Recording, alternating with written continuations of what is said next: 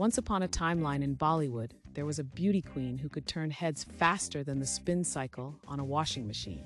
She was crowned with more tiaras than a toddler at a dress-up party.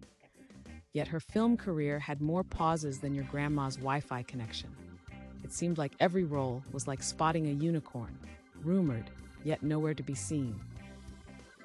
And then out of the blue, just when she thought she'd have to become a professional couch potato, imagine her business cards, came an offer. Okay, not the lead in Bollywood blockbuster 2023, but still a script that required minor reading and major emoting. Somewhere, someone had finally discovered her 11-year-old headshots under a pile of "we'll call you maybe" resumes. Now our queen, perhaps expecting a role like an avant-garde savior with a cape, found herself being offered a commercial. Yes, all those pageant waves and sachets for a chance to sell soap. But hey, at least it wasn't toilet paper, right? They did say go big or die clean. Laughter echoed in her living room, as if echoing through the halls of failed dreams. She pondered, to soap or not to soap? Hamlet would have contemplated less about being. Yet, in a whirlpool of confusion and an avalanche of anxiety, she chose dignity over dish detergent. No dish soap fame for me, she said. Or maybe that was just indigestion speaking from the box of chocolates she had post-crisis. Again. The suspense was real. Would she end up being the poster child for how to not get cast in Bollywood for over a decade?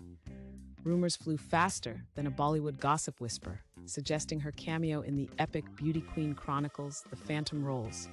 It looked like everyone except her had a film offer. Even her pet goldfish, Nemo, had secured a Netflix deal. But fear not, because our heroine has become the embodiment of perseverance. She's traded in industry mishaps to become a motivational speaker. Her seminars, How to Wait for Your Big Break, literally. So while others queue up for roles, they might as well queue up for queue etiquette classes from her too. Full circle career, or just circling careers? So, dear viewer, what do you think? Was rejecting the role a pageant-worthy act of bravery, or as risky as wearing socks with sandals? Will she ever find the script of her dreams, or is Bollywood saving its weirdest audition yet just for her?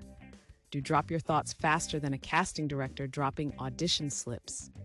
Like and subscribe, please.